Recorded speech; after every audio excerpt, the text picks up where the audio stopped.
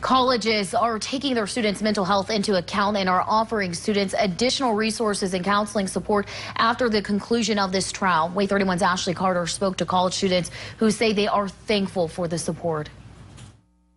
A trial that sent shockwaves through the country may have concluded, but many are still left feeling emotionally drained. It's why universities across the country are finding ways to protect their students' mental health during these trying times by adding counseling services and providing mental health hotlines for students as they grapple with what comes next after the trial. I went to UAH to speak to local students about colleges taking these efforts, and they told me it's great thinking on the university's behalf. For universities to go ahead and take that leading step forward and try to resolve an issue before it could ever really build to happen.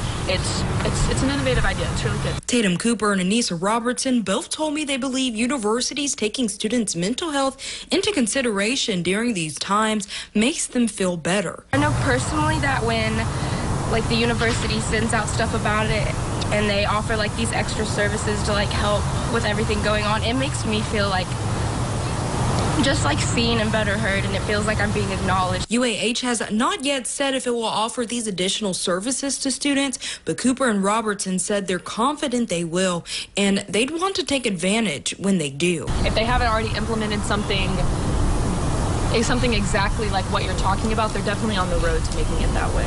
If they definitely offered it, I think I would very much be interested, so fingers crossed. In Huntsville, Ashley Carter, WAAY 31 News.